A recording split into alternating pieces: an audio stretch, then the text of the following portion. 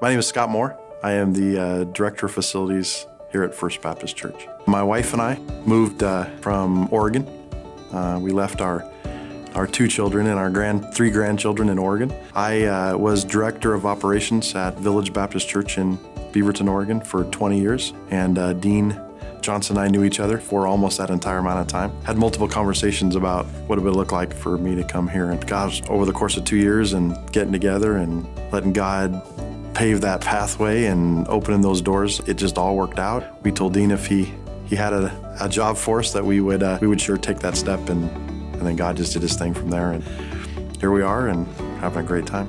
My vision for my job here at First Baptist is to create an environment of cleanliness, an environment of a place that people can feel that not only things are clean, but they look good. Just be that person who's available to get that kind of work done. I really want to make sure that the staff underneath me are enjoying themselves, enjoy their jobs. So other than trying to learn First Baptist, learn all the nooks and crannies and all the little rooms and that kind of thing, Monday we started a very large carpet project. We're replacing most of the carpet at First Baptist, and that'll take somewhere in the 5-month range to probably get it all actually finished. And we'll be working with the contractor, moving furniture and offices and things like that, trying to make room for them. We're doing a lot of outside type work, trying to get some stuff cleaned up, beds and trees trimmed and pruned and all that kind of stuff, and just do the simple summer maintenance that we don't typically get a chance to do when the building is full of people during the school year. So summer is a great opportunity to get as much work as we possibly get done. It's refreshing. It's nice for people that show up in a classroom to sit down and go, oh, something looks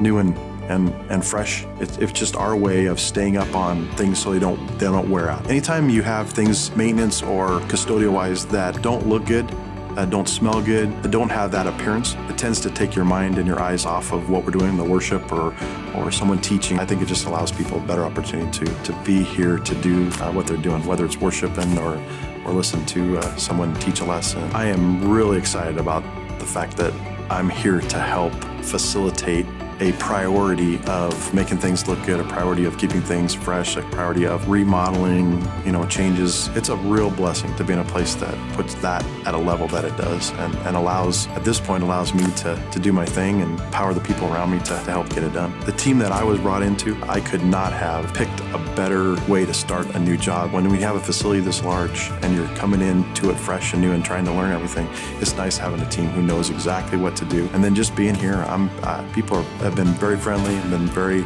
open to me being here, and it's made the transition for us really, really easy. Praying for me, praying for my team, for me is important. It's important that I ask people if they would do that every day. I see the facilities department as a ministry of First Baptist. It's a ministry that most people sitting in the congregation don't necessarily know is an actual ministry, but I want it to be that. But prayers are always welcome.